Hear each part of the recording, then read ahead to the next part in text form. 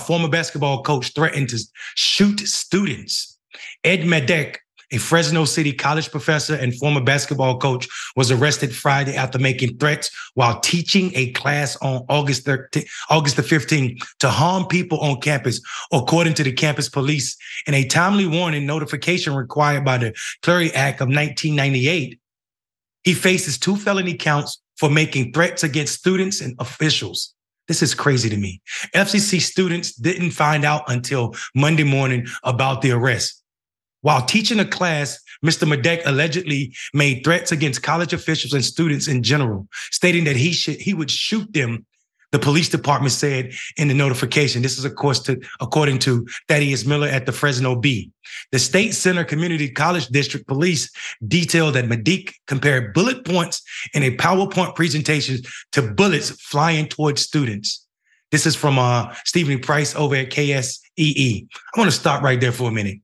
Why did people not find out about this until Monday? Why didn't someone know about this? Why didn't they let people know when it happened? I can't for the life of me understand what kind of reporting system you got where people, one, allowed the class to continue or allow him to continue to teach more classes without addressing this fact, brother.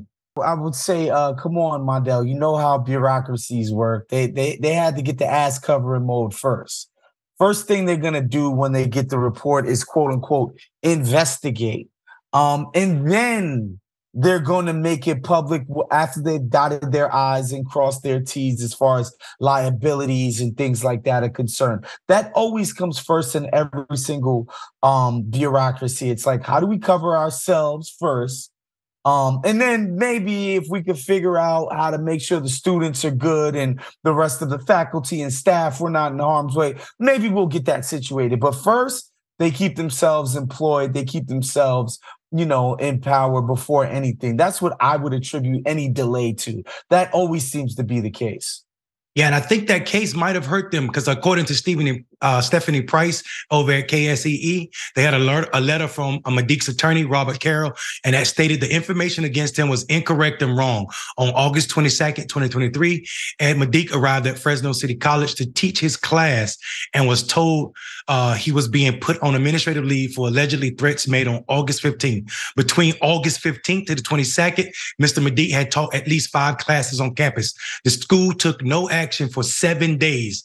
That fact alone cast doubt on these allegations. And that's, of course, according to Carroll's attorney, speaking exactly to what we said. This delay absolutely is smart, and it's absolutely scary that they allowed this man to go into the classroom for 7 days. Like you said, while they were trying to, we don't know this to be true, but it sounds like it could be plausible, build a case to defend themselves, not protect the students. They gave this man 7 more days to threaten and possibly even do some harm to students that he said bullet points represent, flying at these students. That is not protecting the students. That is protecting image for whatever reason. It goes on to talk about Madec was placed on administrative leave following the class in August. He was arrested about 2 p.m. Friday in Mercer County. He was taken to Fresno County Jail, but has since posted bail. Police said, given the nature of the alleged threats, police said anyone on campus should not approach him, but rather call 911 or campus police. Of course, that came from the Fresno B, and that is Miller. Here's my problem. What does the police officer mean? Anyone on campus should not approach him. Did they not ban him from campus while they figure this out, while they investigate this?